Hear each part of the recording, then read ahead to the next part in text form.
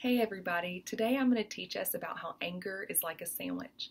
That feels like a really strange metaphor at first. However, by the end of this video, you will learn that a sandwich is actually the perfect example to explain how anger works in all of us.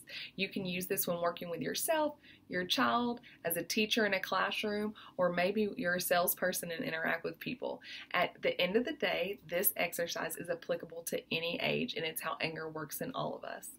The first thing I want to teach you today is anger is a secondary emotion. That means it can never come first. Regardless of the issue, regardless of what is happening, anger is always preceded by a primary emotion. Those primary emotions are things like disappointed, frustrated, embarrassed, sad, tired, hungry. There's a slew of emotions that are primary that anger can follow. However, anger can never come first. And as a result, I like to tell kids in my office that anger gets jealous or mad because it wants to come first. And so what it does is it comes in and latches on to the primary emotion and covers it up. An example might be if a kid won an award at school and was walking across stage, super proud of himself and feeling great, and he trips and falls in front of his classmates.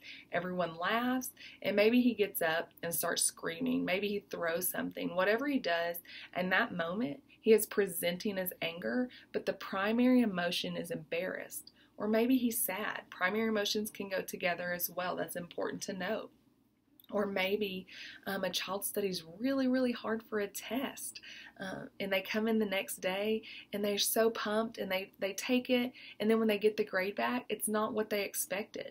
So they crumble up the paper and they throw it in anger, and you think, that is an angry child, but really that child is disappointed or frustrated or sad. At the end of the day, there is always something that precedes anger. The only emotion that cannot precede anger is happiness.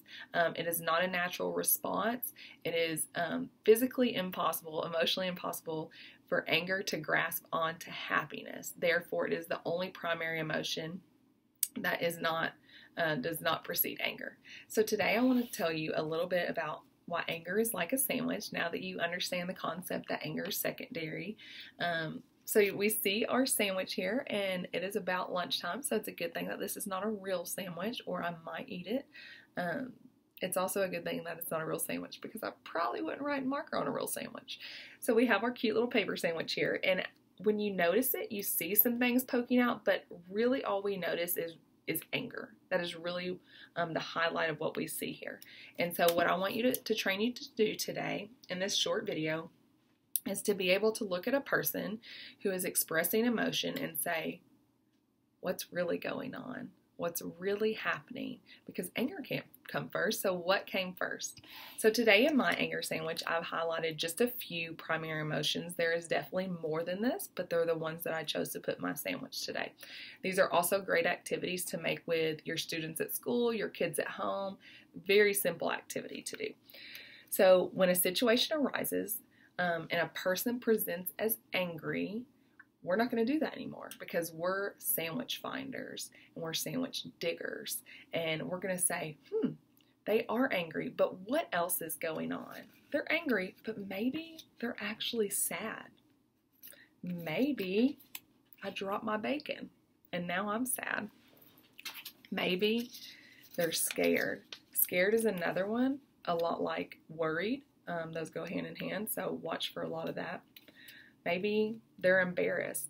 If you see someone who is habitually an angry person and they're also really sensitive, that's probably a red flag that they struggle with some anxiety issues. Specifically in kids, they don't know how to handle embarrassment well, so it comes out a lot in anger. So if you are seeing a child who is habitually angry and struggling to calm themselves, that should be a red flag that this isn't anger, this is something deeper going on, maybe some insecurities and embarrassment issues. Maybe they're guilty. Guilty is a big one, because children and people try and save face. Disappointed, like we've talked about, or frustrated. Two also huge emotions that I feel like are underplayed and we don't give much attention to is hunger and tired. hungry and tired are two huge emotions and two very easy emotions for anger to latch onto. So pay attention to those. So today, we now know that anger is a secondary emotion, that it is always follows a primary emotion. And now that you know that, you're going to go out and be an anger digger. And next time you see an angry person, you're going to say, but what's really inside of their sandwich?